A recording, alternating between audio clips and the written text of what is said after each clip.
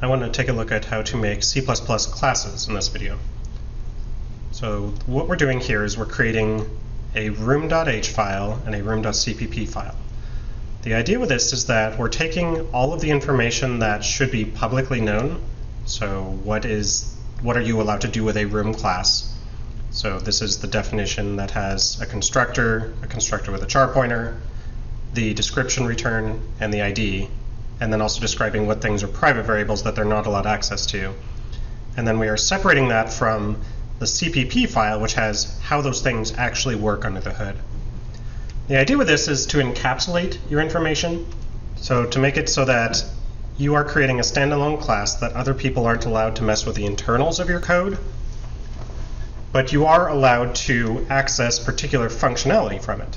So description and ID internally, it doesn't matter for anyone else what it actually does. As long as you're able to set these things and get information from them, that's what you need to care about. And in fact, if we were going to create this as a standalone program, we would probably take this room.cpp file and change it into a room.o, an object file, which is completely compiled. And we would hand them the .h file and the compiled version of this, the .o file. So a few things to note about this. When I want to include this description here, the .h file, which has the class definition, notice I use quotes in the include up here, so I'm including room.h. Also, if I want to use it over here in my main file, I also include it that way. So if I'm looking at this, one other thing to note is that I use room and then 2 colons when I'm defining each of these different functions.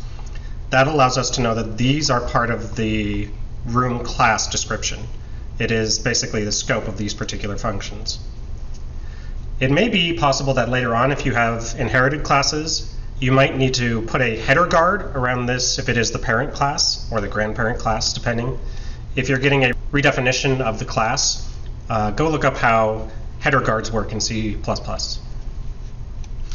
So I wanted to take a look at something called a double pointer. So in this particular function, I'm passing in a double pointer of rooms. In a lot of ways, you can think of this as a 2-dimensional array, and I'm doing this instead of a vector of room pointers, which is another way that you could take a look at this. If for some reason you weren't allowed to use vectors, you might need to use a double pointer, which in effect is a 2-dimensional array. So let's look real quick at how this works. So this room pointer list I'm creating here. So this is going to be a 2-dimensional array of room pointers, list 0 and list 1. And I'm going to be passing that into here. Now notice that if you have a pointer, it doesn't know what size it is. It's really just an address in memory. So you have to pass that in as an extra piece of information, which is why I had to include the size down here. The other way to do this is to create a vector of room pointers, and I'm passing that in by reference here. So notice the ampersand, so that the original vector, I can alter things in that. What if I want to actually print out the descriptions and all these things? Well, one way to think about doing this is to basically print out the descriptions one after the other. So what if I have basically an array of room pointers? Well, one way I could do that is I could do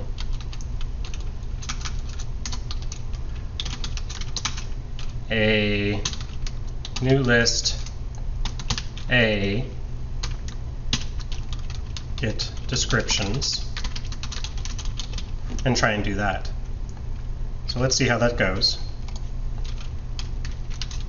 Notice that when you have multiple CPP files or .o files, you have to include all of them when you're compiling.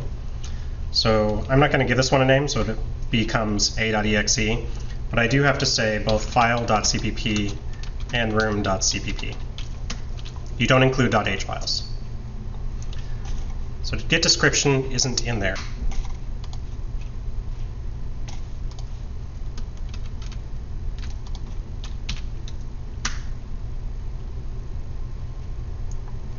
Okay, so if I just do this with get description, how does that work out? So it grabs first room and it grabs second room and prints them out, no problem. Cool.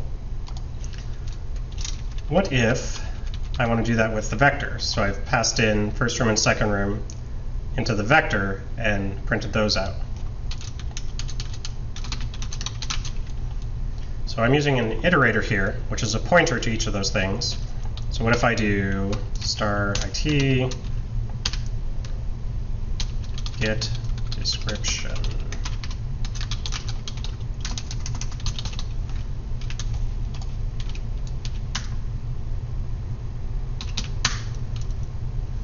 All right, that also works. Now, one thing you might be tempted to do is, why do we have this extra star IT? Can't we just use the arrow directly? Well, the problem with that is an iterator is already itself a pointer. So if I try and do this, it doesn't know get description because this is a room pointer. Well, it's a room double pointer technically. It's a pointer to room pointers. And so I have to dereference this guy twice to be able to get to the description. The arrow's one, but I need a second one.